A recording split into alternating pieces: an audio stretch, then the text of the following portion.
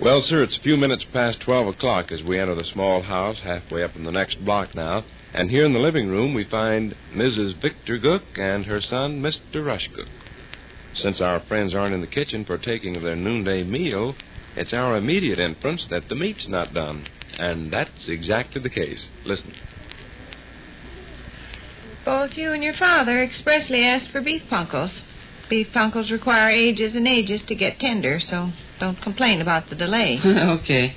Gov is the boy that'll complain. He'll say, Sadie, you may pack your valise. Yeah. Sadie, you may pack your valise and quit the premises. I've warned you that the next time I come home and found the meat not done, I'd marry some other woman. Delivery boy's fault I never got my beef punkles on the stove earlier. Never showed up till almost 10 o'clock. I'm astonished Mr. Croucher keeps him. He's a smart alecky kid, too. This morning he answered me back flip when I inquired. Here's now. Hi. Hey, Sadie, you may pack your valise. my kitchenware dealer's quarterly come? Golly, I never looked to see if there was any mail. I'll go. Kiddo, did my magazine come? Well, I don't know. Willie's going to the mailbox. It's there, Gov. I can see it through the window. I must have been busy this morning. I never forget to bring in the mail. I saw Steve Chesbutter downtown. They told me they made a horrible mistake. Who? The editors of the Kitchenware Dealer's Quarterly. What'd they do? Oh, printed some half-wit's picture and labeled it Victor R. Gook, plant number 14. Really? Well, that's what Steve claimed. Hmm. It was true that doggone magazine editors are careless slobs. Shall I go pack my valise? Huh? The meat's not done. Shall I go pack my valise? Hurry up with that, George. I'm glancing at the jokes. We'll get a move on. I knew they were going to print my picture in this issue, and I've been waiting for it. Doggone it, if what Steve says is correct, Okay. Here's a pretty funny joke. An Irishman was riding on horseback and got his foot caught in the stirrup. Be Jabers, he says. Ye spell P... Hand that over here. Your father never kicked a bit about the meat not being done. Maybe you got him tamed. Page 86, Steve says my picture's on. Man, an Irishman was riding on horseback and he got his foot caught in the stirrup. Be Jabers, ye spalpeen, he says. For God's sakes. Let's see. Holy smoke. Well, let's see. Talk about sloppiness. Them dimwit magazine editors must be asleep.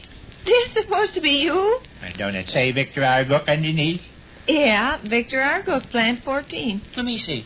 Bald-headed fella in a striped swimming suit. Get a letter for me that'll singe their eyebrows off. This fella's got garters on, but no socks or shoes. Oh, my. I could sue the crooks for this. Read that whole business underneath there, Rush.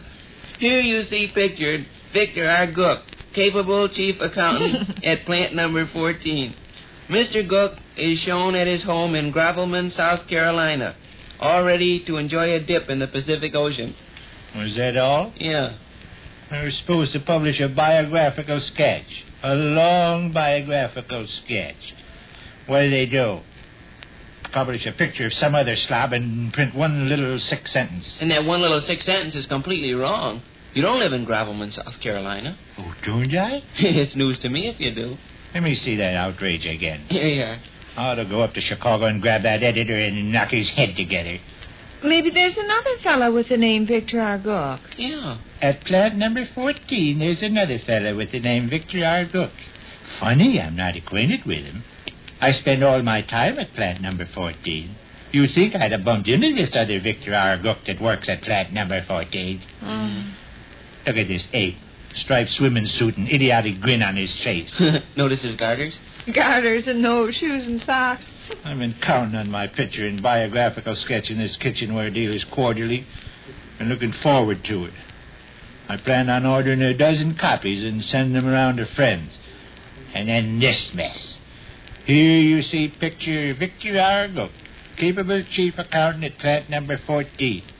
Mr. Gook is shown at his home in Gravelman, South Carolina, all ready to enjoy a dip in the Pacific Ocean. Hey, another mistake. South Carolina ain't on the Pacific Ocean. South Carolina's on the Atlantic Ocean. Sloppy. Well, maybe the fellow's just visiting in the neighborhood of the Pacific Ocean. He lives in the Atlantic Ocean, but he happens to be visiting. No, because it says he's at his home. Mr. Gook is shown at his home in Gravelman, South Carolina. Oh. Mr. Gook is shown at his home in Gravelman, South Carolina, all ready to enjoy a dip in the Pacific Ocean. Sloppy. By George, Victor R. Gook would have to make a high dive all the way across the United States if he plunged into the Pacific Ocean from South Carolina. Stuff like this makes a guy sore, Sade. It's too bad. I plan to send clippings to Bess and Walter, the Dixon outfit, Robert and Laura Steen, and Y.Y. Flirch, and half a dozen other Telephone guys. ringing. Wonder who'd be calling at the noon hour. Smelly Clark, maybe. Answer. I'd like to know who this slob in the swimming suit is. Victor R. Gook from Plant 14. I ought to go murder somebody in Chicago. Hello? Yes, I believe he is. 1 second. Sounds like Mr. Nieser forgot. Uh-huh. Gonna wisecrack about this magazine mess. Wonder why this fella never took his garters off. Maybe it's fashionable to leave mine in Gravelman, South Carolina. When people in Gravelman, South Carolina feel like a dip in the Pacific Ocean. Okay, let's have it quiet. Hello? Oh, yes, Ike. I'm looking at it now. Holy smoke, did you ever hear of anything so stupid? Where did I get the striped swimming suit? Well, it don't strike me, humorous Ike. Strikes me the rottenest piece of half-wit carelessness I have... Huh? What am I liable to do, Ike? Is to take off my garters and wrap them around your neck. Ike made a remark about this guy's garden. Uh-huh. Okay, Ike. Have a hearty belly laugh for yourself. Go ahead. Okay, laugh yourself sick.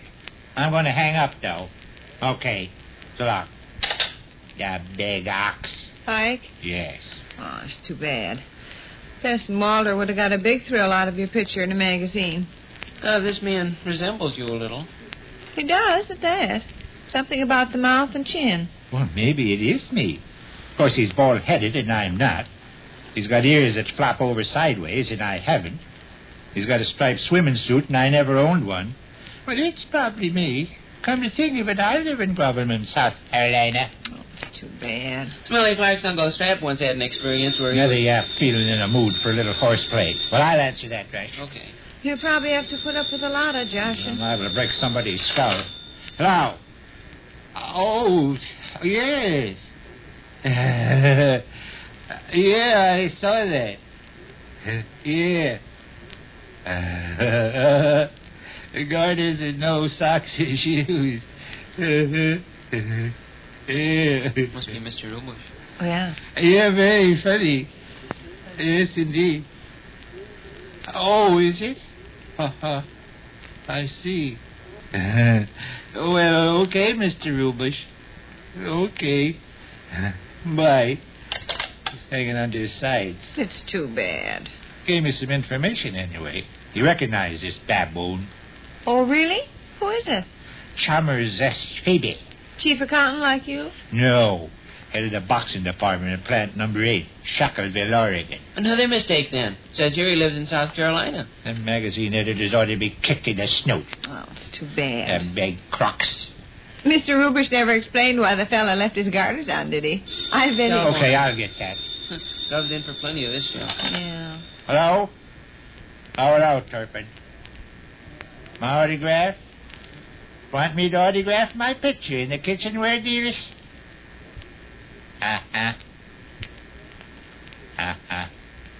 Well, you're very funny, Turpin. You're very, very funny, Turpin.